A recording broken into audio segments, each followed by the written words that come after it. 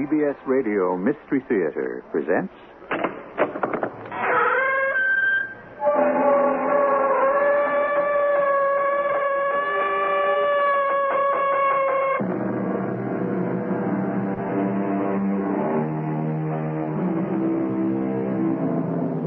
Come in.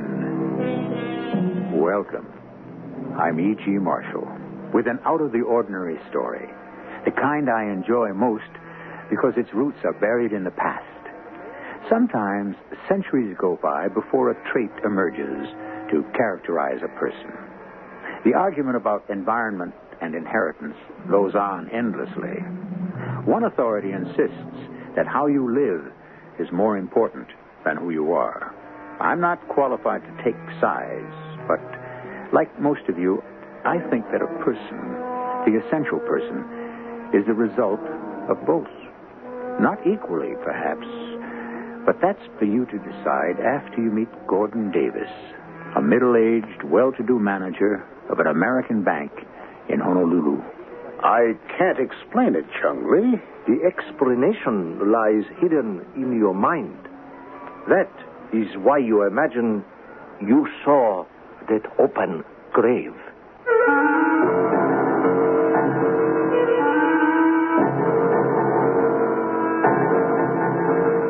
Our mystery drama, The Silent Witness, was written especially for Mystery Theater by Roy Windsor and stars Ralph Bell. It is sponsored in part by Buick Motor Division and X-Lax. I'll be back shortly with Act One.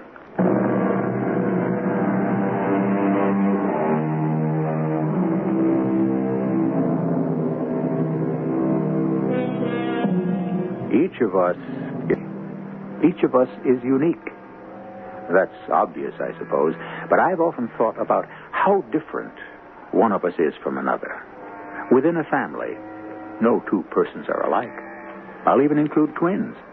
In one pair that I know, Susan is a dancer in a Paris chorus line. Paula has entered a convent. How do you explain that? Same early environment, same background, but completely different in points of view, interests, and goals. That's why Gordon Davis is... But let's meet him in his Honolulu home. Wilson? Yes, Mr. Davis? There's his taxi, right on time. His name is Blessing, Tony Blessing. Right, sir. New chap sent out from New York. I hope he works out. Not our first trainee, eh, Wilson? No, sir. Well, I'll chat with him until you announce dinner. Is the wine chilled? Yes, sir. And I set out cocktail glasses and canapes on the veranda. Good. Well, show the young man in and bring him out. I'll ice the glasses.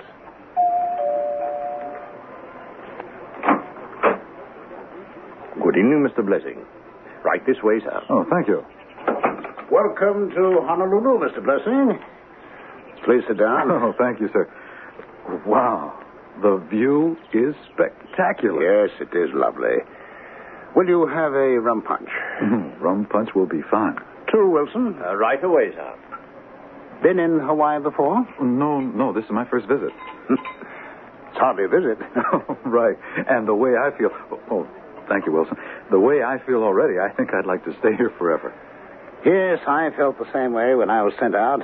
And I've been here 27 years. Hawaii is a paradise island. Intoxicating in many ways. I won't let Honolulu's magic lull me to sleep. For one thing, I don't play golf. Besides, I'm engaged, and Jill has joined me here in a few days. And if you think I'll work out, Jill and I will get married and live here. Good. Marriage, I'm told, is a settling influence. I don't know from experience because I'm just a fussy old bachelor. Dinner is served, Mr. Davis. Thank you, Wilson. We'll be right along. After we close the bank tomorrow, if you have nothing better to do, I'll show you the city. Oh, thank you very much. I'd like to do that. Including our American cemetery. Ooh, that sounds kind of grim. It will graphically make my point about the danger of succumbing to the charms of old Hawaii. One of your predecessors is buried there. Oh? A fine young man named Murdoch. Very promising, but he succumbed to the allure of the island. And after 6 months, he drank himself to death. It saddened all of us. And you visit his grave from time to time? Oh, yes, quite often. The cemetery is restful. His gravestone reminds me that life is transient, after all. It is to be enjoyed, not abused. If you will remember that, you can have a glorious life here. Otherwise... I understand. Don't be lured into overindulgence. Yes, exactly. Beauty can be an opiate. Concentrate on your work and remember Murdoch. And now, let us go on into dinner.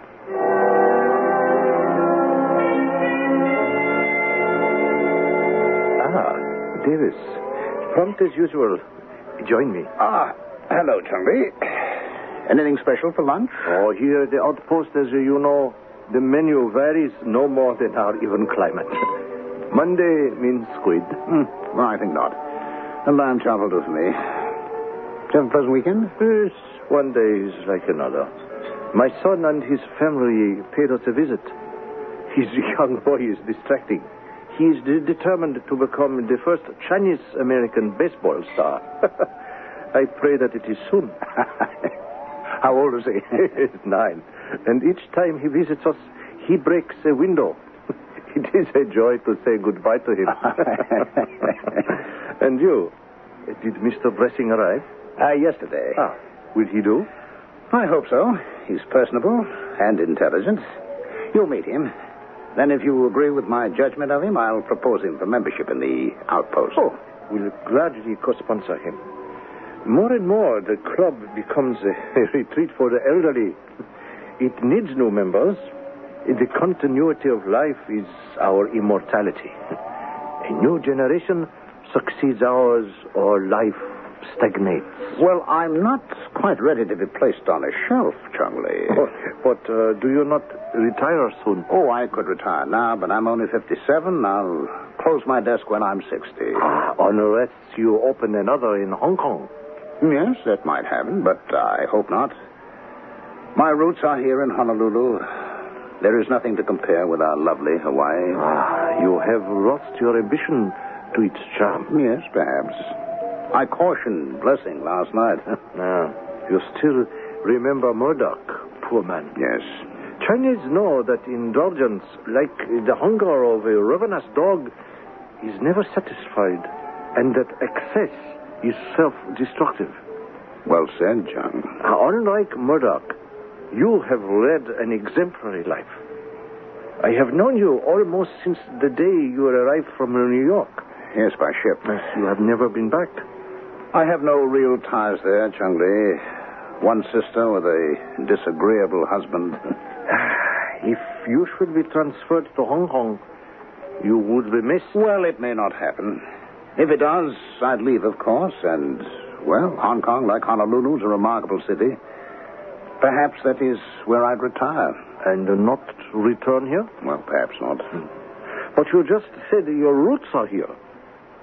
So are your memories, my friend. Yes, and one of them is still green. Is it regrettable to you, Davis, that you didn't marry her? No. It would have been disastrous. For you? Yes. The scandal would have been ruinous. Today, it is different. Back then, it would have cost me my position. And you try to find peace when you meditate in the American cemetery. Is that not so? You go there often, I know. I'm going there this afternoon with Blessing. On the pretext of showing him the grave of poor Murdoch? No, I want Blessing to succeed. Advice is not as effective as an example, which is drawn from a gravestone. And what advice do you draw from the gravestone of Mrs. Bromley? A man who is subservient to infatuation has lost his reason. She was a married woman, Chumley. And subsequently, like a flower exposed to snow, she withered away and died. And I chose to follow my career. I have never talked about her except to you, Chumley. And Blessing told me that he's engaged and that the young woman, Jill, I believe he said, will arrive in a few days. And then if he sees a future here, they'll marry and settle down. Maybe that's what reawakened my memory of the past. Do not dwell on what you remember. The past is a funeral gone by. It seems like yesterday. It was 20 years ago, and her daughters are now grown women. I recall that George Drummery took them back to the States. I wonder what became of them. Wasn't one of them named Jill? Yes, Chung-Li. The older girl was named Jill.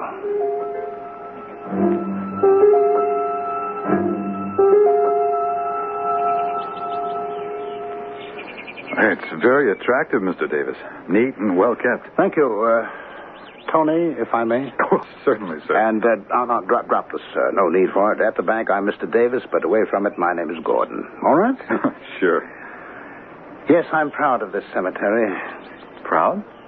Well, that's an unusual word. Oh, yes, but appropriate. As you can see, it's in a valuable part of the city. About 2 years ago, an attempt was made to relocate it, but I fought the developer, and with the prestige of the bank behind me, I won. So here, and still in peace, rest the bones of the missionaries, long dead, and many members of our American colony. Meaning those born in the States? Yes, of course, because all of us here are Americans, you know. And this is the final resting place of Willard Murdoch? Yes. Why wasn't his body sent back to his home? Because among his few papers was a request that he be buried in Honolulu. Ah, I see. He was well liked, and we gave him quite an elaborate funeral. His family bought the gravestone. And he died from overindulgence? He lived beyond his means. Remember that, and remember what Now, who has died? Pardon?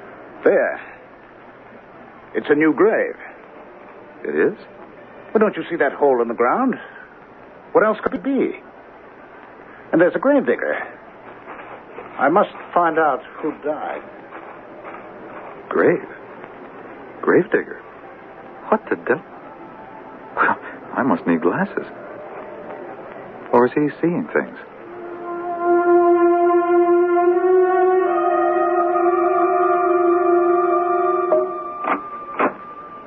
Good evening, Mr. Davis. I trust you had a pleasant day, sir. Who died, Wilson? What American has died? Well, I know of none, sir.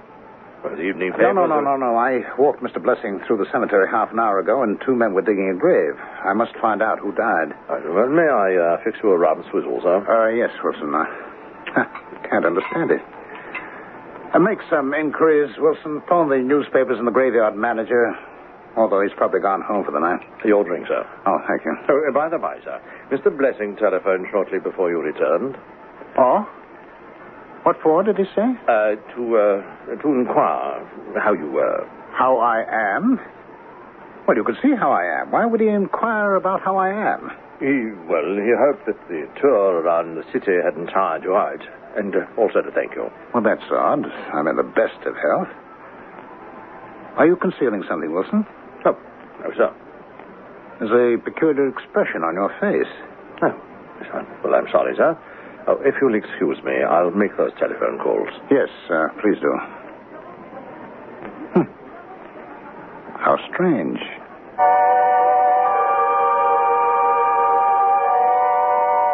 How strange indeed.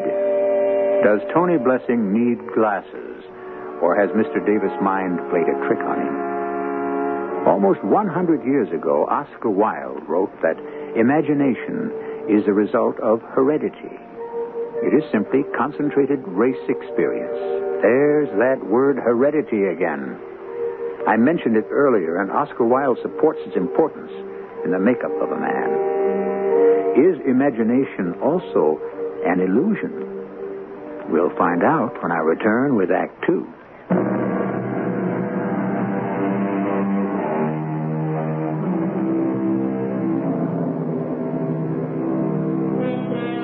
The mind plays tricks on us.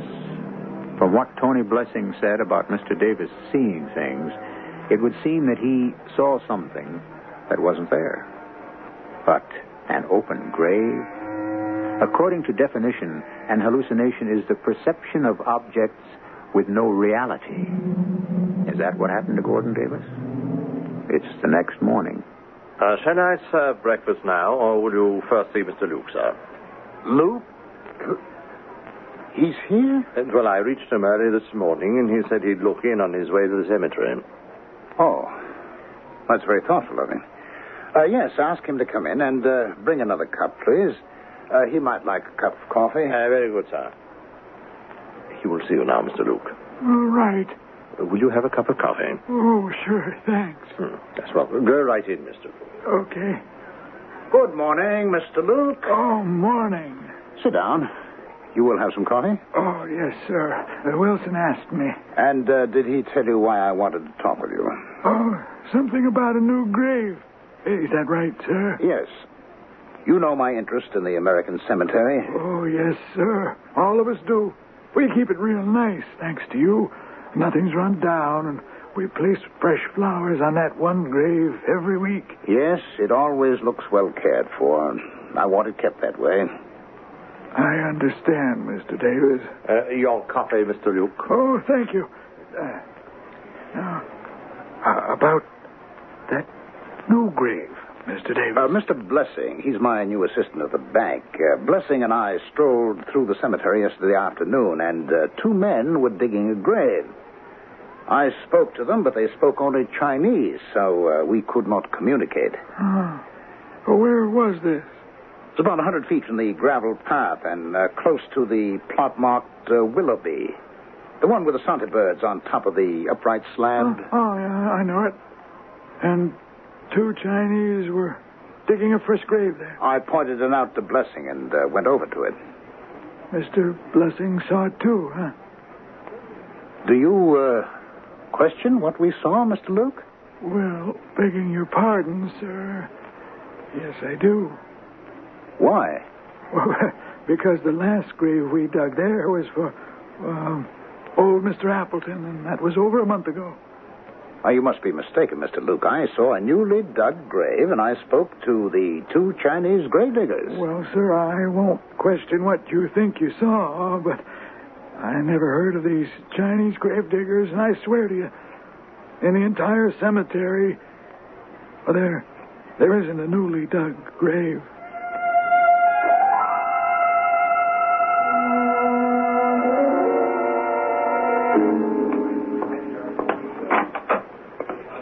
Good morning, Mr. Davis. Come in, Tony. Please sit down. We have to have a talk. Oh, that sounds ominous. If it's about the requested loan for the beach club... No. It's nothing to do with business. Where do you think I went after breakfast? Well, I have no idea. To the cemetery with Mr. Luke, the manager. Oh? Remember the newly dug grave we saw? Yes, of course, sir. There isn't one. Why did you pretend that you'd also seen it? Well, I didn't want to embarrass you, sir. It's a very strange experience. How would you explain it? I can't. I mean, a doctor or a psychiatrist might be able to. I've heard of persons hallucinating, of course. Drug addicts have hallucinations. But you look in good health, Mr. Davis. I am. And why would I experience an hallucination? Well, I don't suppose it's an uncommon experience. By the way, would you have lunch with me today? Yes, thank you. I want to introduce you to the Outpost. It's a very nice private club, inexpensive, and the food's quite good. You might just want to become a member sometime. All right. And I want to introduce you to Chung Leung.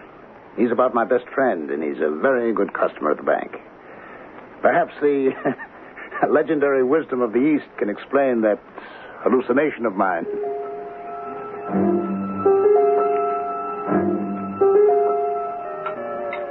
And the Chinese do not think that a hallucination is abnormal. If a person will meditate, he can discover the cause of an illusion. But what could have caused me to see an open grave? A preoccupation with the death, my friend. You are a constant frequenter of the cemetery. You make it sound morbid. I find rest and peace there. If you will meditate to discover why you saw that open grave, you will learn the reason. You may know it now. Turn away from it. Let it sink to the very bottom of your mind. That's what I intend to do, Chung Lee. Perhaps I should take a few weeks off. Oh, a change of scene, like rain after drought, refreshes a man's mind. You will go to Hong Kong? Yes, I'll take a steamer and pay a visit to old Morrison. Tony can carry on for me here.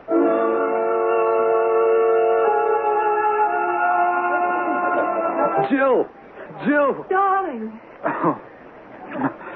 Oh, let me look at you. May I say fabulous? You better. How do you like my hometown? Don't you love it? I never want to leave it. Hey, how was the flight? Just fine. Hey, will you marry me? I suppose. I only bought a one-way ticket. Okay. Pick a church. I'm settling into the job at the bank, and I like Mr. Davis very much. Hey, let's get married tonight. Oh, you're wild. No, I'm not. Well, then you won't have to check into the hotel. You're too much. No, I'm going to spend my first night in Honolulu in bed alone. Okay.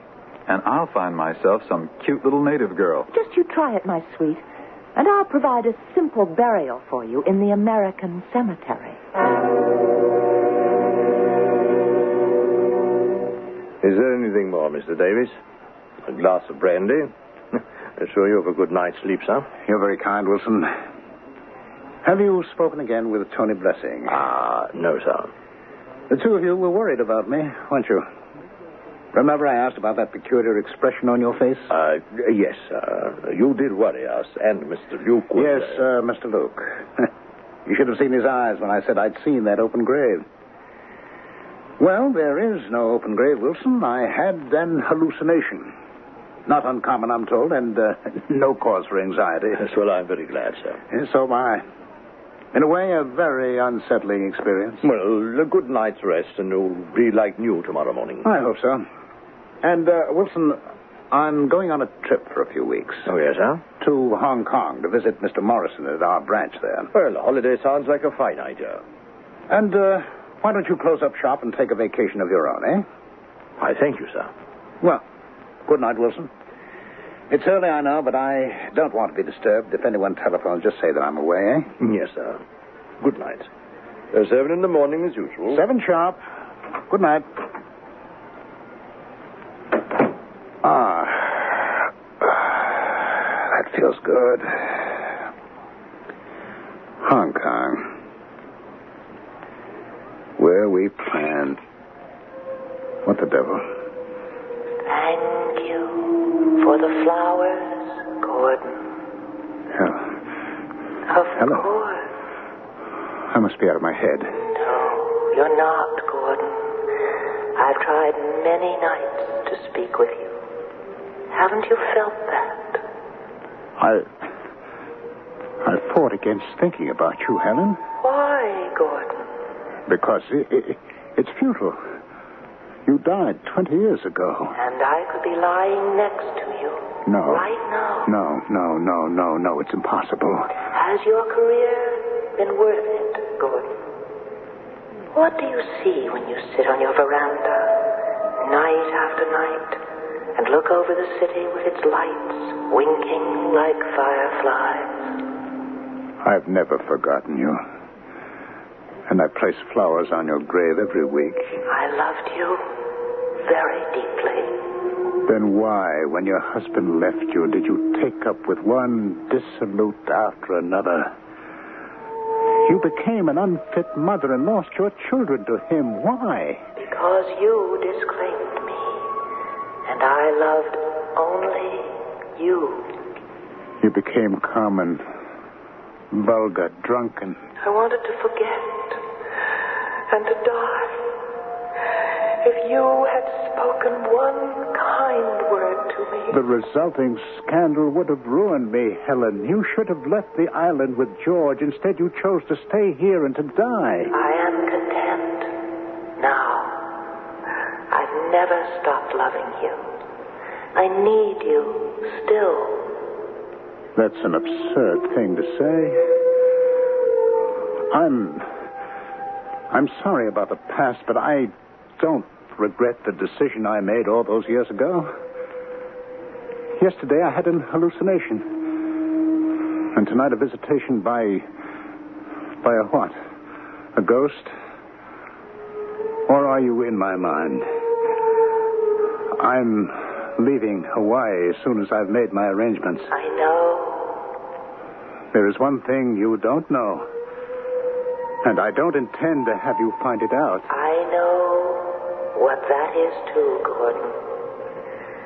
Good night, my dear. Good night.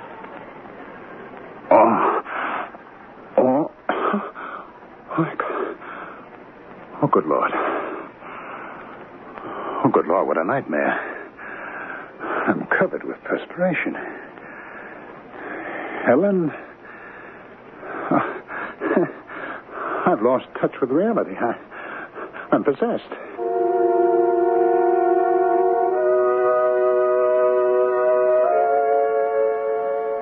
An old proverb holds that a guilty conscience needs no accuser.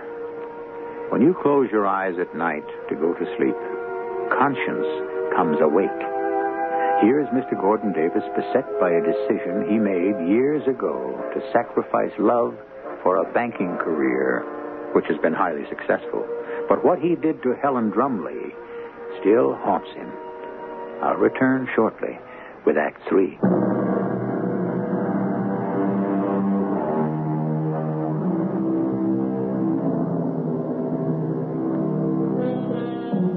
Let's not fool ourselves. That small inner voice that each of us has within him speaks the truth. If the voice is positive, so are we. If, however, the voice incessantly reminds you of sin against another, it can, without question, affect your well-being. That's why, in prayer, we ask for forgiveness and hope that it will be granted. The next morning, Tony raps on Mr. Davis' door. It's a lovely bank, Tony. Really very attractive. Good morning, Mr. Davis. Good morning. I want you to meet my wife-to-be, Jill Trumley. Jill, Gordon Davis. Why, well, welcome to Honolulu, Miss Drumley. You brighten my old office. Please, sit down. Thank you. And, congratulations to you both. Thank you. We're getting married on Saturday in the church where Jill was christened. How very nice. I was born in Honolulu, Mr. Davis. So even though I've not been back here since I was 4, I am a Kamani now. A native born. Oh, yes, of course. And your parents? They're both dead, I'm sorry to say. My mother's buried in the American cemetery. My father died last year. They were divorced long ago. My sister and I got the impression that there was another man. My mother was a beautiful woman. I've got to track down that little mystery. Yes. Well, I wish both of you happiness. May I ask a favor, Mr. Davis? Would you consider being my best man at the wedding? I'd like nothing better, but I'm leaving Friday on the steamer for Hong Kong. Otherwise, Of course, I remember. Well, thank you. I'll get back to my desk. And I'm going to hunt for a place for us to live. Goodbye, Mr. Davis. Yes. Goodbye.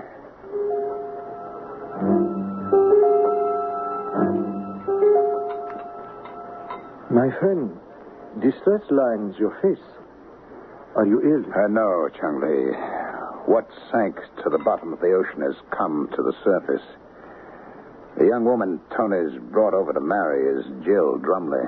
The daughter? Oh, how unfortunate. It's a hideous coincidence. Or the long arm of fate. And last night I had a nightmare. Or saw a ghost. Helen Drumley appeared and spoke to me. I'm on the verge of collapse, Chung-Li. Did Jill Drumley identify you? No. Drumley never talked to his daughters about Honolulu or what happened here. She knows nothing about her mother and me, but she will. Old acquaintances. Perhaps she will find out. Yet nothing ever was proved. Drumley's accusations were suspicions. And your friends were unsuspecting. We were very circumspect. Yes, you loved her. I still do. But Drumley would not divorce her. Or you would have married her. I don't know. My position? Yes. The bank. And she loved you? Yes. A man has the choice of beginning love, but not of ending it. There were men in her life after me, Chung Lee. You say that to ease your conscience, my friend. The situation is intolerable. How can I face Tony every working day? It's an impossible situation. I'll go away for good. Where will you go? I don't know. I'll take early retirement. Is young Blessing qualified to replace you? Except for experience, yes. I will miss you, Gordon Davis. Fate, you said. Fate is capricious. What is written is written.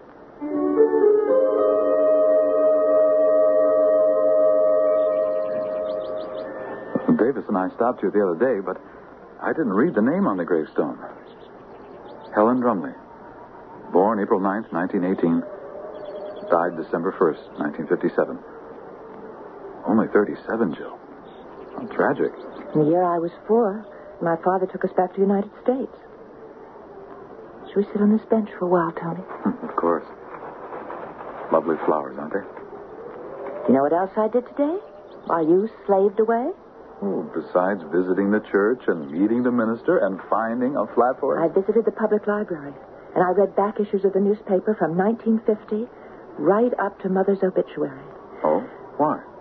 To find a clue to the person who broke my mother's heart. I see. And guess what I found? Go on. A society gossip column intimating that my parents were about to split because of an attractive and successful young banker. Oh, like me. Don't joke, I'm serious. Who could that young banker have been? Can you guess? Oh, good evening. Oh, hello. And just strolling through, are you? No, not exactly. My mother is buried here. Oh, you're the daughter, miss. Yes, I'm Jill Drumley. Who are you? Oh, Luke. I'm the manager of the cemetery. Oh, been here for years. I remember your mother. Beautiful woman. You look just like her, Miss Drumley. Thank you. Her grave has been well kept. Oh, we take good care of the entire cemetery, and we're well paid for it. Oh, Mr. Davis sees to that. He's the American banker. Just about the most prominent man in the city. Gordon Davis. Yes. This cemetery's kind of a hobby of his, if you know what I mean. No, I'm not sure I do. Well, to hear it's a little bit of the United States. I mean, we're all Americans here, to be sure, but this plot of land, Americans buried in it long before we became a state. Mr. Davis likes to see it kept up as part of history. Well, that's about as much as I know. And the beautiful flowers. Oh, I put them on Miss Drumley's grave once a week. Oh, and is that part of the perpetual care? Oh, no, miss. They're provided by Mr. Davis. They are? What? Do you know why? Oh, can't say that I do. Well, don't stay too long. I close the gates at 5:30. Gordon Davis. What are we going to do, Tony?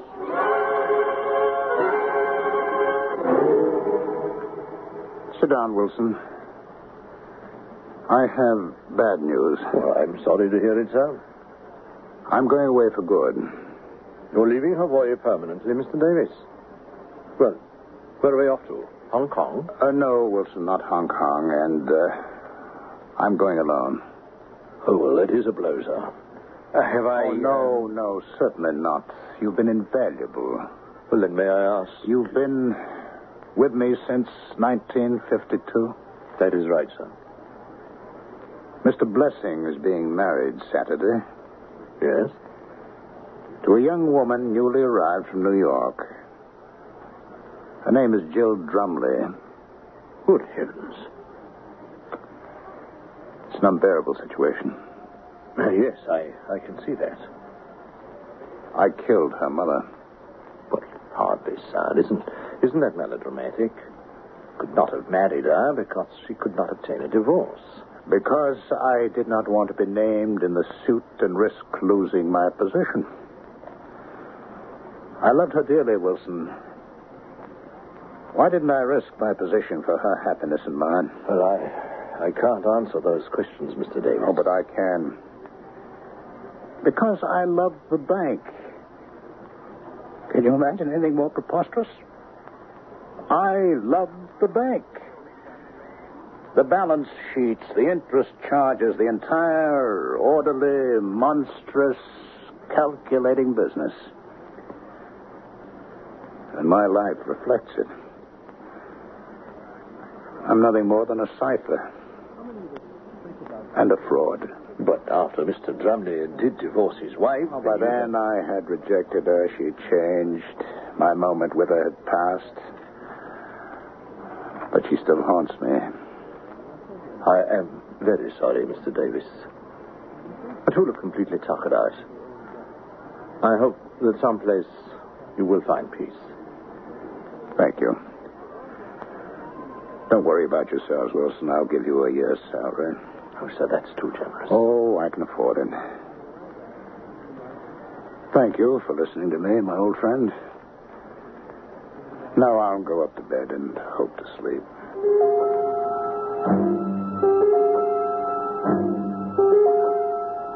He destroyed my father's marriage. I wish he were dead. What do you want me to do, darling? Confront him and quit. Will you listen to reason? It's irrational to make accusations without proof. What about those newspaper reports? Gossip. All right, what about the weekly flowers he places on her grave? Why, out of all the persons buried there, would he select my mother's grave? Well, Davis may have loved your mother. Say that he did. She was a beautiful woman, and many men may have loved her. Oh, Wait, no. Okay. Don't interrupt. Did your father ever accuse Davis or any other man of adultery? No. Not that I know of. Did your mother ever profess loving Davis or any other man? But how would I know? Well, you don't. You can't hate Davis just because of a rumor or because of the flowers. He's a disciplined, meticulous kind of man who might have adored your mother, but would have thought of telling her so. But then why did she die when she was only 37 years old? Tell me that. Honey, I haven't the vaguest, and it's so far in the past. Can't you forget it? No. I have to find out why my mother died of a broken heart. And who, may I ask, handed you that hackneyed old phrase? My father. That's all he'd ever say about my mother. He said it sadly, as if, in a way, it was partly his fault.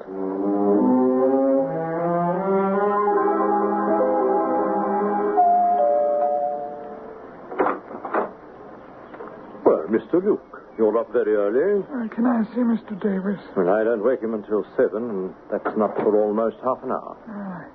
I don't quite know what to do, Wilson. About what, may I ask? Well, you know the other day what he saw in the cemetery? No, the newly dug grave. Yes, I know about it. There wasn't any grave. Yes, we know that. Or grave diggers. Well, what are you getting at, Mr. Luke? I saw them. You saw the grave diggers? When? Well, certainly not this morning. Last night. I was closing the gates and I saw them. I yelled and went back toward them, and they vanished. Then I went back to the path and I saw them again. I couldn't sleep. So an hour ago, just about sunrise, I went over to the cemetery and opened the gate. And? There were no grave diggers. But guess what there was? I'd rather not. A newly dug grave. You actually saw it? Sure, I saw it. I didn't imagine it. Mr. Davis did the other day. I know he did. But this time there was no well, whatever. It's a grave.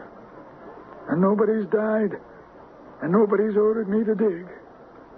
Well, maybe Mr. Davis knows about it. That's why I came by. Pour yourself a cup of coffee. I wake him up. And that is how you found him, Wilson? Yes, Mr. Chunley. Fallen between his desk and his chair. And this is his letter of resignation. And you, Miss Jill Drumley? Yes? May I ask how you know? I know your mother, and the resemblance is marked. What did the doctor say, Wilson? A massive cerebral hemorrhage, sir. The ambulance will be here shortly. Oh, I'm so sorry. I've only known him a short time, but I respected him and I'd grown fond of him. He was my good friend. He had a premonition of death.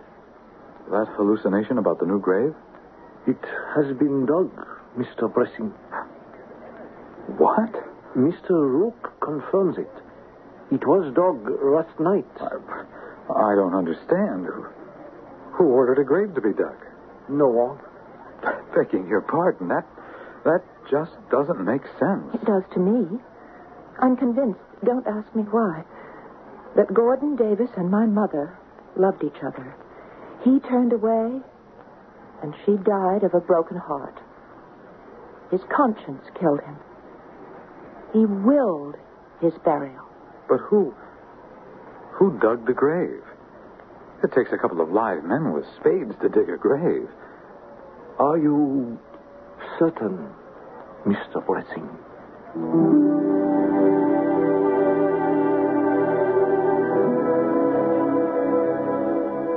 Another phenomenon? To be practical, yes. To dig a grave, you need a man or two with tools for digging. A spade. So, was Mr. Luke deluded? He swore that he saw a newly dug grave. Why might he have been deluded? Because Mr. Davis' troubled conscience forced itself into the minds of others so that they, too, could foretell his fate? And was the grave dug, for surely it was there, without anyone being conscious of it? Well, these are truly inscrutable questions. I'll have a further comment when I return shortly.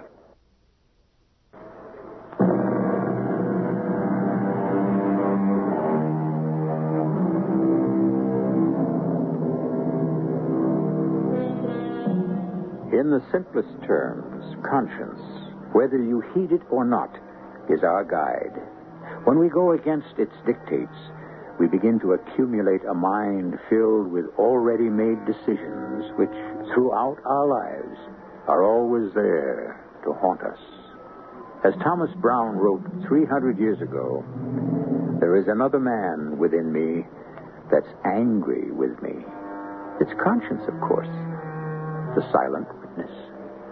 Our cast included Ralph Bell, Marion Seldes, Lloyd Battista, and Earl Hammond. The entire production was under the direction of Hyman Brown. Radio Mystery Theater was sponsored in part by X-Lax and Buick Motor Division. This is E.G. Marshall inviting you to return to our Mystery Theater for another adventure in the macabre. Until next time, pleasant dreams.